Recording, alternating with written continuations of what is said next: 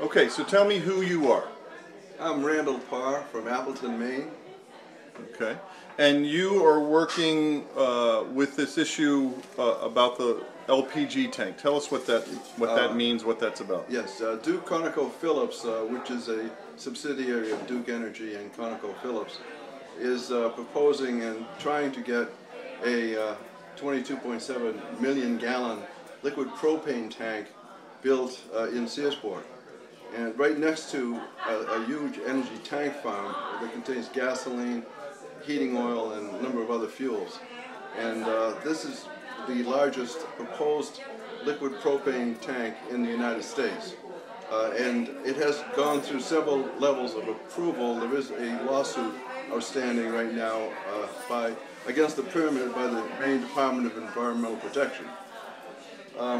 It's been approved by the Army Corps of Engineers, by Homeland Security, both of which refused to have a public hearing, even though a huge number of people have asked for a public hearing. And right now it's before the Maine Fuel Board. And if that permit is given, then the planning board of Searsport will consider that project and either approve it or turn it down.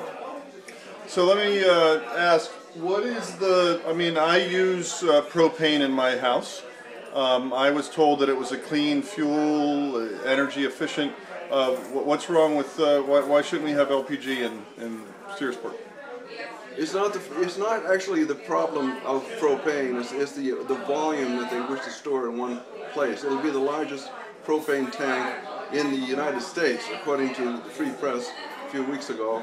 Over 23 billion gallons. There's absolutely no neutral zone between the people who live in Searsport and this tank.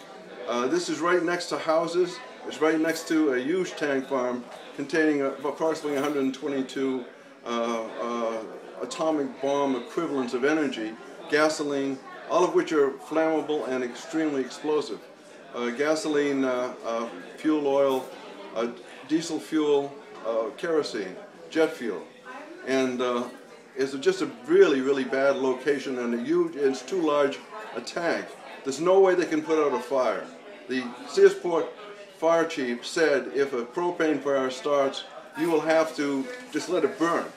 Well, if you just let 22 million gallons burn, and this expands by 250 times, when it turns from liquid to gas, when it raises, the temperature raises beyond 30 below 0 Fahrenheit to like maybe 0 or some higher temperature, the outside current ambient temperature.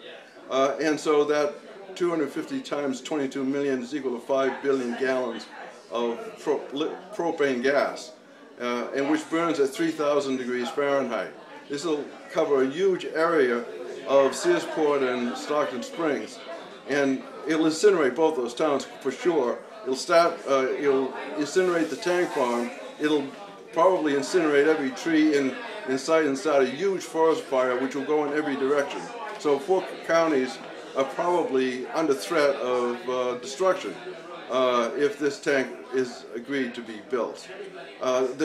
Actually, there aren't really any good laws that protect us against liquid propane. All of our laws, all of our regulations are in the Maine Department of Regulation, Public Utilities Regulation, are all about liquid natural gas, and this is not exactly liquid natural gas. This is refined from natural gas. This is propane gas, largely propane, butane, and a few other very, very powerful gases, which are 3 times, by the way, the energy content of liquid natural gas, which is largely methane and ethane. Let me ask you this. You threw out a lot of numbers that sound pretty big, and I think people are either really impressed by it or overwhelmed or confused. But if the destruction of those towns and that whole area and the incineration, I mean, that's pretty dramatic imagery. What are the authorities or the regulators saying about that? What's their response to that kind of risk? That's a good question. There haven't been any responses. We haven't gotten answers.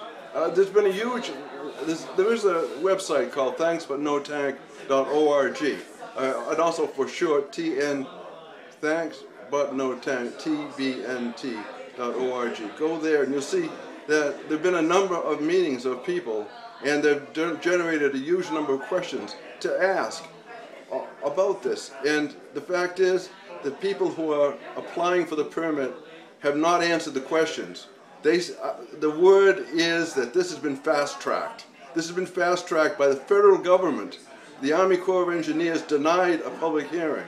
The Coast Guard denied a public hearing.